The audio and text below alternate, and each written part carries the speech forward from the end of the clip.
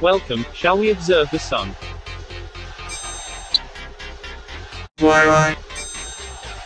Unexpectedly, our Cme hit Earth's magnetic field today, May 6, at around 1:00 Coordinated Universal Time. The impact sparked a G2 class geomagnetic storm, with auroras visible in Canada and at least 3 northern-tier US states. The storm is subsiding now, but it could re-energize as Earth passes through the Cme's magnetized wake. The solar wind speed is currently moderately high, 516.4 km per second. This model shows the wind speed from today. The next model shows what a low wind pressure looks like.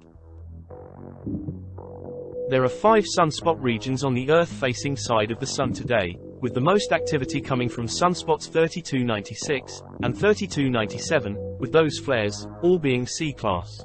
The sunspots can be observed on this SDO 1700 filter, showing the last 2 days of rotation on the Sun. This filter, SDO 131, is the best to view any flare that may occur.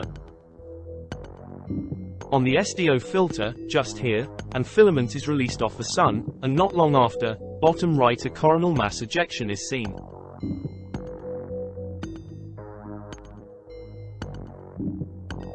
The Sun has been active today, erupting multiple Cme on all visible sides of the Sun.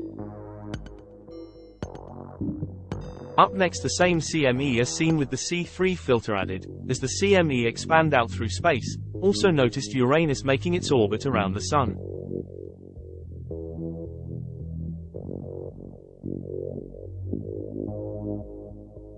And as always, sit back, relax, and let me keep my eye on the sun for you.